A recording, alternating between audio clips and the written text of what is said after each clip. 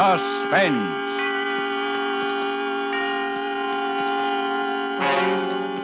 Autolite and its 96,000 dealers present Mr. Ray Milland in Pearls Are a Nuisance, a suspense play produced and edited by William Spear.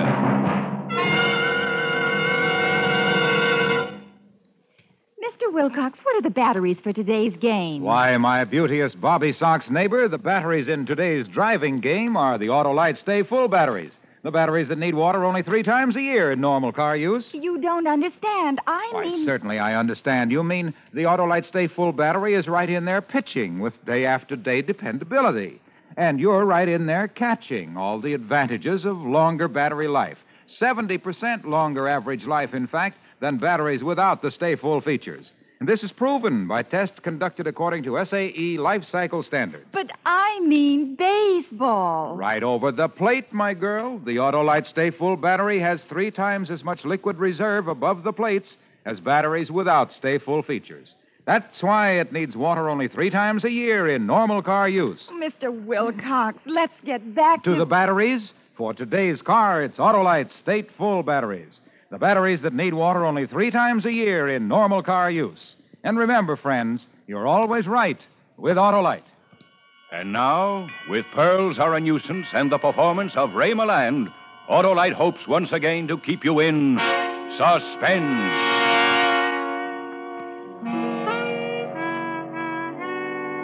It's quite true I wasn't doing anything that morning, except looking at a blank sheet of paper in my typewriter and thinking about writing a letter.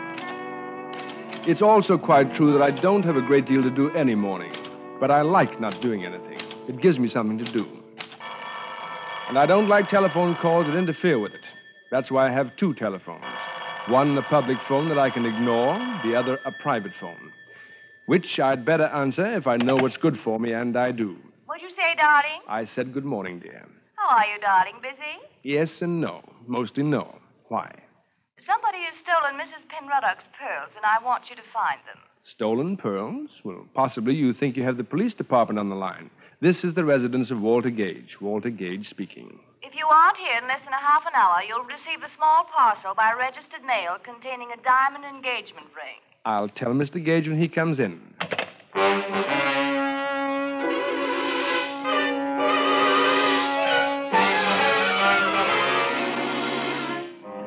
I went naturally. I even hurried. Ellen's voice has that effect on me. I think it's the way she says... Walter, darling. Yes, Ellen? Mrs. Penruddock's pearl necklace has been stolen. So you said on the telephone. My blood pressure remains normal. It's a string of 49 matched pink pearls that Mr. Penruddock gave his wife on their golden wedding anniversary. Only 49 pearls for 50 years of marriage? I wonder which was the bad year. Oh, shut up, darling. Yes, dear. The worst part of it is the pearls are false. False? Evidently, they were all bad years. Don't be silly, Walter. I have a very simple solution for you. Call the police. Be quiet, darling. Yes, dear. The pearls were real enough when Mr. Penruddock gave them to her. The fact is, she sold them through an old friend of hers in the jewelry business, and he had copies made for her. Those copies had been stolen. Ah. If she tells the police, Mr. Penruddock's sure to find out she sold the real ones. So you've got to get them back, Walter. What does it matter if they were false? Well, she's terrified that the thief will blackmail her when he finds out they're only imitations. Mr. Penruddock might hear of it. And the cat's out of the bag. I begin to see what might be described as daylight. Good. But where do I start looking for these baubles? I know who stole them. The chauffeur we had here a few months, Walter. A horrid big bruiser named Henry Eichelberger. He left suddenly the day before yesterday for no reason at all and without a word. I'm sure he stole the pearls. How big did you say he is? About 6 feet. In that case... 3. 3? 6 feet 3? 3. Oh, I'm sure he didn't take them. Couldn't have. He tried to kiss me once, Walter. Oh? He did? Tried to kiss you, eh? Well, where is this big slab of meat, darling? Here's the address he gave when he first came here to work. Sounds like an unpleasant neighborhood. Not half as unpleasant as it'll be for Eichelberger when I arrive. Tried to kiss you, did he? The pearls are the important thing, darling. And be careful. He's 6 feet 3, remember. I find it difficult to forget.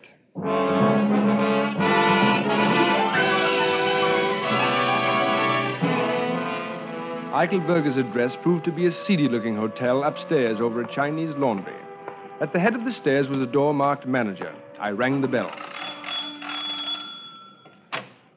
Pull up, Bud. Roll. I'm not inquiring for a room. I am looking for one Henry Eichelberger, who I'm informed lives here. Down the hall, Jack, 218. Have the kindness to show me the way. Oh, well, what do you know? A duke, no less. Okay, your lordship. Pick up your feet, eh? This is it. He's out, eh? Have the goodness to unlock the door. I wish to go in and wait for Eichelberger. $2, and I won't even tell Eichelberger when he comes in, eh? That is a deal. Here's your money. Thanks. If you hear any noises later on, ignore them. Sure, eh?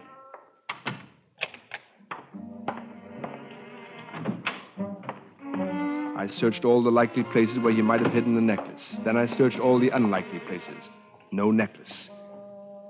Then I heard someone at the door. How'd you get in here, Sonny? The explanation of that can wait. I am looking for one Eichelberger. Are you he? Get you a real comedian. Wait till I loosen my belt before you make me laugh. My name is Gage, Walter Gage. Are you Eichelberger? Give me a nickel and I'll tell you. I am the fiancé of Miss Ellen McIntosh. I am informed that you tried to kiss her. What do you mean, try? I hit him rather severely in the left eye. Then the right. Then I gave him a crushing uppercut to the jaw. He looked at me with an air of patient resignation. Oh, well. And then he hit me. Oh.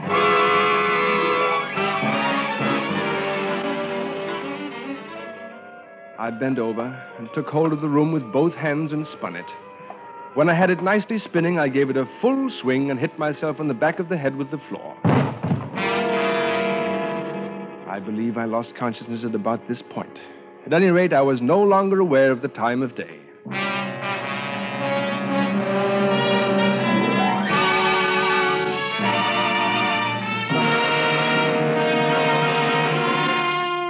Autolite is bringing you Mr. Ray Milland in Raymond Chandler's satirical detective story, Pearls Are a Nuisance. Tonight's presentation in radio's outstanding theater of thrills, Suspense.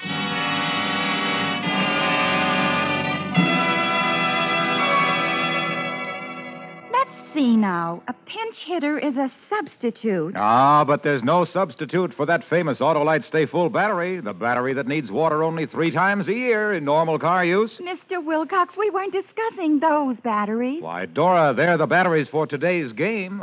Car. This power-packed Autolite Stay Full battery has a fiberglass retaining mat protecting every positive plate to hold the power-producing material in place and lengthen battery life. Why, recent tests conducted according to SAE life cycle standards prove that the Autolite Stay Full battery gives 70% longer average life than batteries without the Stay Full feature. Oh, I give up. Nobody would give up an Autolite Stay Full battery. The battery that needs water only 3 times a year in normal car use. That marvel of engineering know-how has 3 times as much liquid reserve above the plates as batteries without Stay Full features. That's why the Autolite Stay Full battery needs water only 3 times a year in normal car use. So, friends, see your Autolite battery dealer and have him install an Autolite Stay Full battery in your car. And remember, you're always right with Autolite. And now, Autolite brings back to our Hollywood soundstage Ray Milland as Walter Gage with Hal March as J. Henry Eichelberger in Pearls Are a Nuisance, a muscular drama replete with situations well calculated to keep you in suspense. While I was thinking about the possibility of getting back to my feet in the very near future, a wet towel began to slap at my face, and I opened my eyes. Oh, boy. The face of one Henry Eichelberger was very close to mine. I thought maybe you was killed, Jack. You got a stomach as weak as Chinese tea. Oh, what happened? As if I didn't know. You tripped on an itty-bitty tear in the carpet. Feel like getting up? Here. Oh, thank you, Henry. May I call you Henry? No tax on it. You look okay now. Why don't you tell me you was sick? Eichelberger, you swine. That does it.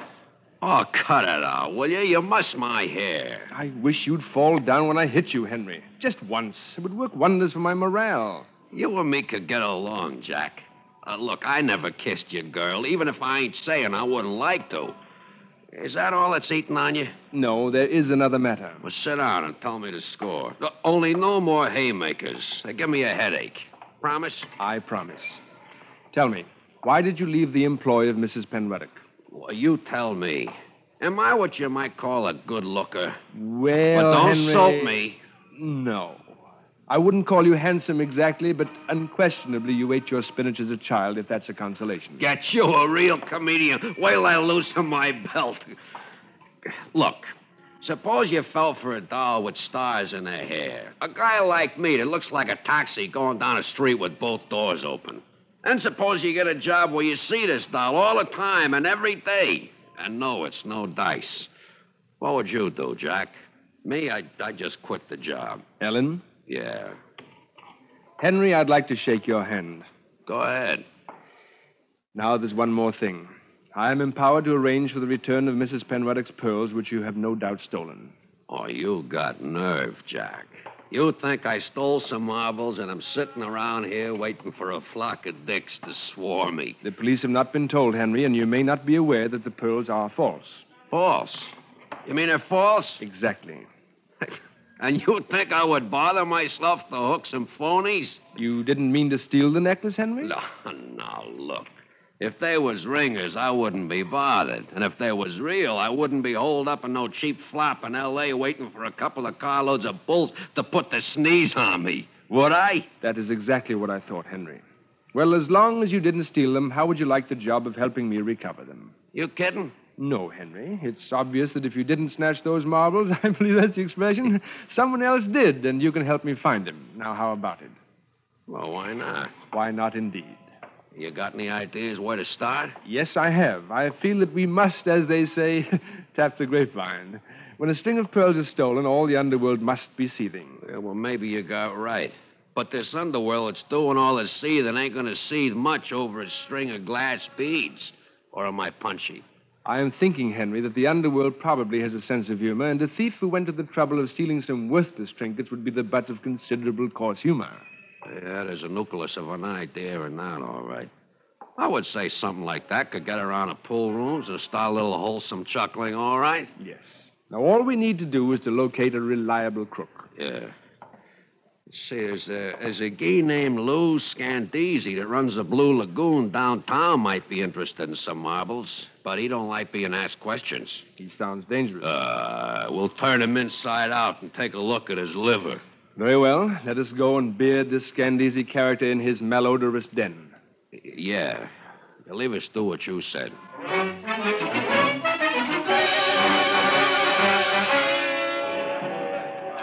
Mr. Scandisi's Blue Lagoon was not difficult to find. It was a rather soiled establishment bathed in an unpleasant blue light. Henry and I went through a small, dim dining room to a door marked private. Wasn't it awful? We didn't even knock. You Scandisi? Who wants to know? Me and my friend here wants to talk to you. So talk, I'm listening. It's about some pearls. 49. Is that right, Walter? Quite right. I don't think I heard about him. Try and remember. Maybe if I pulled off one of your ears, it might help. Oh, well, now, Henry, you seem to be doing all the work. Do you think that's quite fair? Okay, Walter, you wake him over. These fat guys brew something lovely. Look, take it easy. I ain't heard nothing. You guy's an insurance man, huh? Give him my card, Walter. This is my personal card. It has my phone number on it. Okay, thanks. You may be surprised. You may get a call. What do you think, Walter? You think this muzzler is leveling with us? I dare say he wouldn't be above telling us an untruth. Get you a real comedian while I loosen my belt. You giving us a straight good, Scandisi? Straight goods, absolute. We'll cooperate. I'll bet you get a call. Okay. So long, Scandisi. And keep your schnozzle clean if you don't want to be looking for it under your desk. Yes, remember that. Well, what now? I think we've done an adequate day's work, Henry, and the procedure would seem to be for me to go home and wait for the telephone to ring, bearing glad tidings from the underworld. What about me? I would suggest that you wend your way homeward also. Here's my private number. Call me in the morning, after you do your sitting up exercises. Get you a real comedian.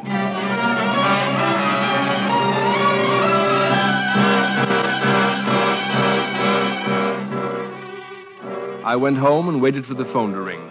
I must have fallen asleep after a while. It was quite dark out when the call came through. Well, here goes.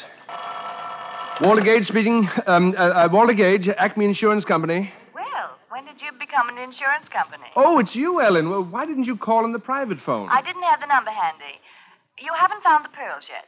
How did you know? We just got a phone call. From whom? He wouldn't say. All he said was he heard from somebody named, Scandisi? Yes, that's it. That we were looking for the pearls. Has he found out the pearls are false? No, and I didn't tell him. All right. Now, don't worry. We have an idea how to get them back. We? Who's we? Henry and me. Henry? Henry who? Eichelberger. I've hired him to help me find the pearls. Are you out of your mind? Didn't Henry take the pearls? Of course not. He only left because he was in love with you. Oh, Walter. That big brute. How could you say such a thing? But, Ellen, I thought you'd be flattered. Flattered? I never want to speak to you again, Walter Gage. Goodbye. Ellen! Ouch. Women, I sometimes wonder. Oh, honey, I'm so glad you called back. Now, listen, darling. Who are you calling honey, sweetheart? Who is this? Never mind. Your name Gage? Yeah. A guy named Scandisi says you're looking for some oyster fruit. And a frail named McIntosh says you're the guy to talk to. Possibly. Well, I got 49 of them. Pink ones.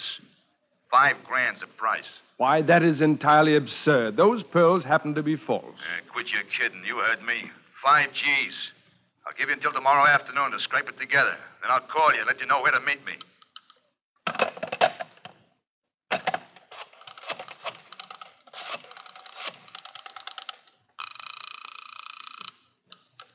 Hello? Ellen, this is Walter. I told you I never want to speak to you again. All right, I won't speak to you. Just tell me the name of the man who sold Mrs. Penruddock's pearls for her. Gallimore. Roger Gallimore. He has a jewelry company downtown. Thank you. Walter, darling. How do you like it, darling?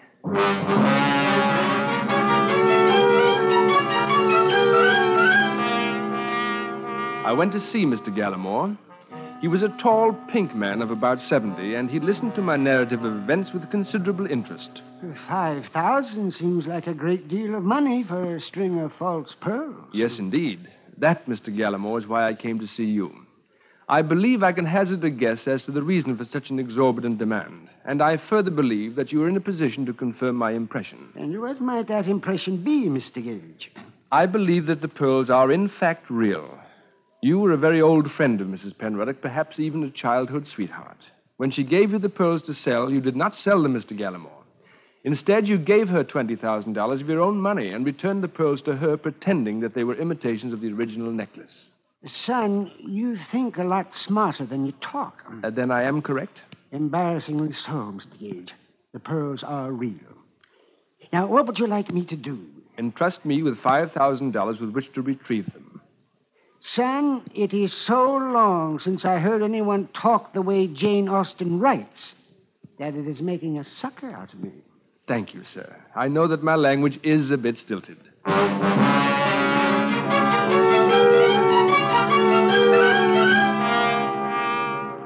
And so, Henry, Mr. Gallimore gave me this check. You mean he gave it to you? 5,000 fish, just like that? You have said it. Kid, you got something with that daisy chain chatter of yours. Thank you, Henry. At any rate, all that now remains is for the phone to ring. Aha. You can say that again. Aha. Hello? Gage? Yes, who is this? Yes. You got the money? It's in my pocket at this exact moment. If I have any assurance of honorable treatment, I am prepared to go through with it. Okay. Tonight at 8 sharp, you'll be in Cathedral Park. You got that? Yes? The end of the dirt road. Be there at 8 sharp. Come alone. No guns, no funny business, no smart work, no slip-up, and nobody hurt. That's the way we do business. Very well. Oh, one last thing. Where did you get my phone number? From Scandisi? Who else? 8 o'clock, then. And no tricks. That is very interesting. What? The telephone. Yeah. Hooray for Alexander Graham, what's his name? But what did that guy say? Oh, yes, it's all arranged. I am to meet them tonight all by myself and give them the money. All by yourself, huh? Get you a real comedian. Wait till I loosen my belt all by... They'll take the dough and leave you laying there bleeding all over yourself, and they'll still have the marbles. I ought to go with you. Henry, it is my duty, and I must brave these monsters in human guise alone and unattended. Of course, I I do have a big car, and you could hide on the floor under a rug. It's a cinch. But maybe... Walter, the only thing wrong with you, as far as I can see, you got holes in your head. All I'm trying to do is keep you from getting another one. I'm going with you. So it was settled. Henry was to go with me. That afternoon, I stopped at the bank, 4,200. where I cashed Mr. Gallimore's check and changed it into $100 bills. 4,600, 47, 48. You counted as though it were your own. 49, 5,000. 5,000. Now, a roll of quarters, please. A roll of quarters, please. There's an echo in here. Leave them in the wrapper. Quite heavy, aren't they? Yes, aren't they?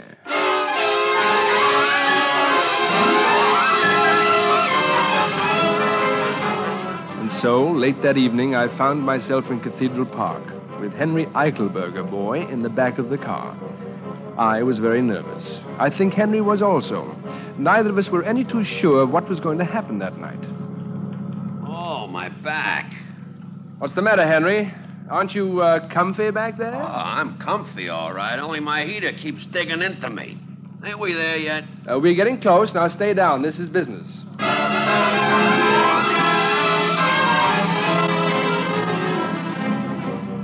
This is the end of the line, Henry. Be careful. They're probably watching me. Okay.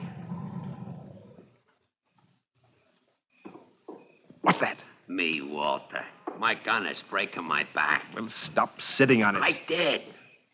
Anything stirring? No. Keep quiet. I'll make like a little mousey.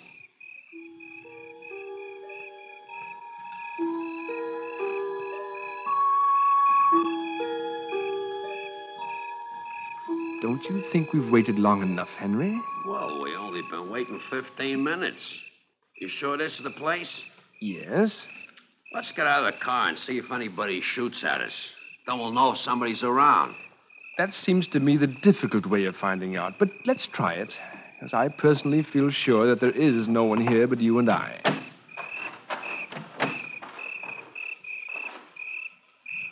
Suckered. You know what happened, Walter? What do you think, Henry? It was just a tryout to see if you'd show. Suckered. I ought to go back and twist that Scandeezy so he spends the rest of his life looking up his left pants leg. Well, Henry, what is the next move? Beat it on home, I guess. Anyhow, I won't need this gun anymore. My back is sore enough from it. We stood there and looked at one another, Henry and I. He doubled his hands into fists and shook them slowly in his sadness. I, too, was melancholy. In the brief time I'd known Henry, I had grown very fond of him. Yeah, that's it, all right. Nothing else to do but beat it on home, Walter. That's all is left to us. I took my right hand out of my pocket. I have large hands. In my right hand nestled the roll of quarters I'd gotten from the bank that morning. My hand made a large and heavy fist around them. Henry didn't notice. What are you looking at me so funny for, Walter? I just wanted to say good night, Henry. Huh? You had 2 strikes on me, and this is the big one. I don't get it, Walter. Oh! He got it then. My fist with nearly a pound of metal in it caught him squarely on the jaw. For a moment, he wavered back and forth on his feet, then... Henry Eichelberger lay motionless on the ground, as limp as a rubber glove.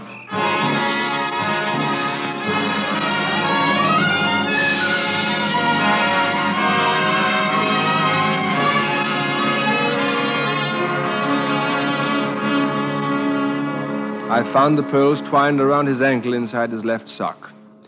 Well, Henry, I said, although he couldn't hear me, you are a gentleman even if you are a thief.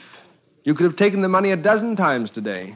You could have taken it a little while ago when you still had the gun, but even then that repelled you. You threw the gun away, and we were man to man, but still you hesitated. In fact, Henry, I said, for a successful thief, you hesitated just a little too long. But as a sporting man, I can only think more highly of you. Goodbye, Henry, and good luck, I said. I put a $100 bill in his chubby little fist and withdrew.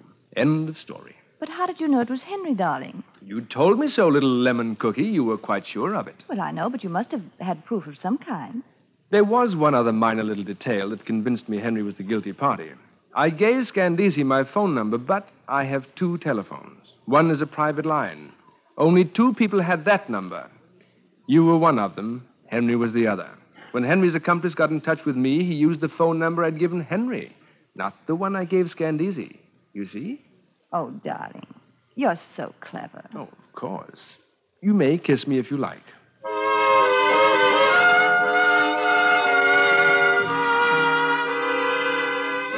Months after Ellen and I were married, we received a letter postmarked Honolulu. It was from Henry. My dear Walter, due to the Bulls finally putting the squeeze on me, I have only just received the joyous tidings that you and Ellen are embarked upon a happy tide of holy matrimony. I am so glad for you. I often think of you, Walter, particularly with an overwhelming curiosity as to what it was you struck me with that night.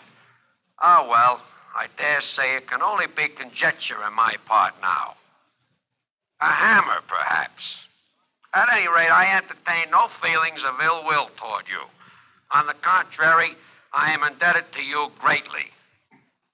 The ease with which you talk Mr. Gallimore out of $5,000 has changed my life. I have been taking English lessons myself, and am now practicing on a wealthy widow woman, not without financial success. Ah, toujours sport. Devotedly, Henry. P.S.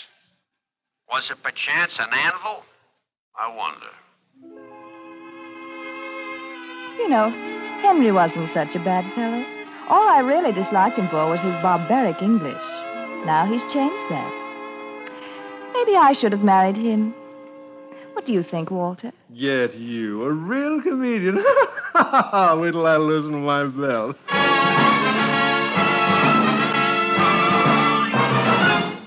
Suspense, presented by Autolite.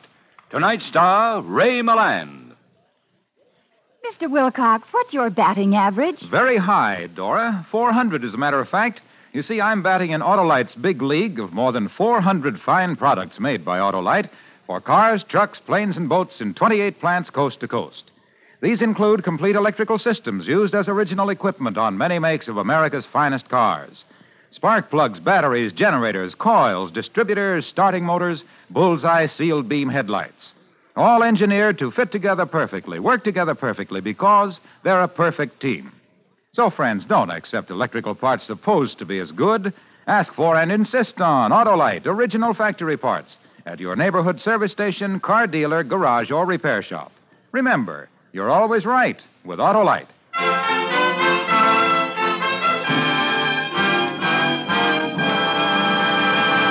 Next Thursday for Suspense, our star will be Agnes Moorehead. The play is called The Chain, and it is, as we say, a tale well calculated to keep you in suspense.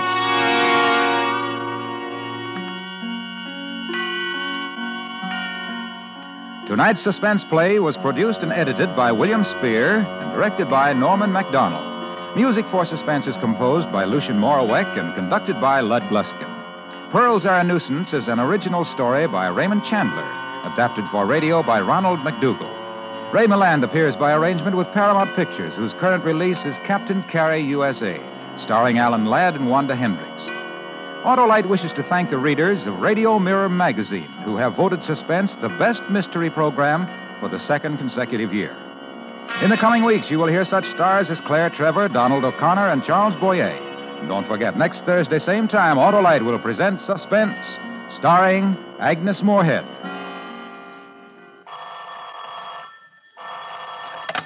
You can buy Autolite Stay-Full batteries, Autolite resistor or regular spark plugs, Autolite electrical parts at your neighborhood Autolite dealers. Switch to Autolite. Good night. This is CBS, the Columbia Broadcasting System.